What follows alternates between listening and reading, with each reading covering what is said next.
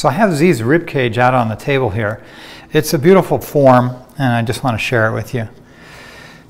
We reflected it away from the spinal column, all through the rib heads here, the neck and the head, and then we took away two things here.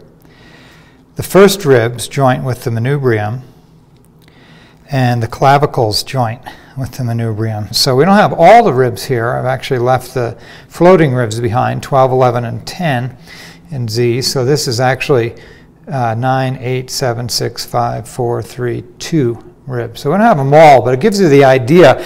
And I'm just fascinated by the shape and structure of the rib cage, or rib basket as the Germans call it. And we have this interesting section here, which is all cartilage.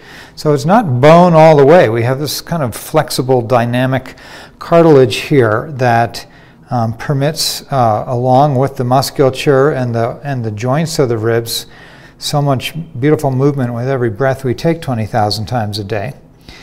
And so we basically have joints between the cartilage and the rib, and the cartilage and the sternum here.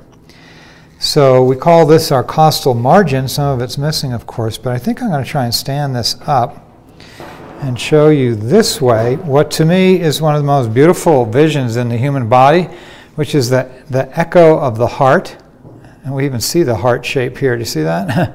In the ribs. But the echo of the heart like a pebble dropped in water and expanding. And that sound from within the chest, right, is kind of takes form in the shape of the rib cage, reiterating further and further out. And if we look at the ribs themselves, we see, of course, there's bone space, bone space, bone space.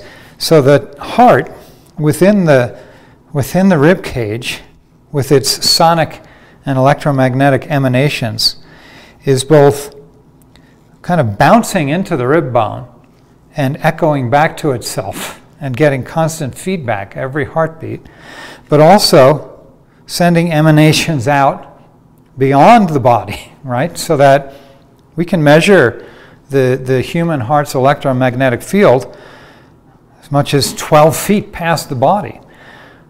We could measure it 1,000 feet if we had instruments sufficient to read it, but we don't. It's not a failure of the heart to speak beyond 12 feet. It's a failure of our instrumentation to be able to read its whispers at that distance.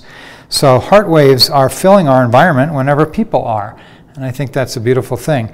So heart waves are moving in from others, heart waves are moving out from ourselves, and the heart is also listening to itself as its emanations echo and reverberate internally. And I feel that this beautiful shape is a demonstration of all of that, really. And of course, we're missing everything else now. So it's a very abstract vision of the rib cage, and yet beautiful still. And we can see when we hold the ribs where maybe where the idea of the heart, the iconic heart image comes from, right?